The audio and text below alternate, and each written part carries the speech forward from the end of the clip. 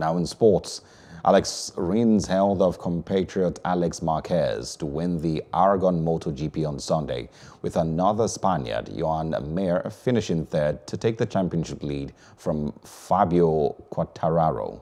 Suzuki's Rins became the 8th winner in the season's 10 races, as the vacuum created by the early season injury to reigning champion Marc Marquez has created an unpredictable title race. This is the third victory for the 24-year-old Rins, who won twice last year but was injured at the beginning of the season. He sliced through the field after starting 10th on the grid. Hello, hope you enjoyed the news. Please do subscribe to our YouTube channel and don't forget to hit the notification button so you get notified about fresh news updates.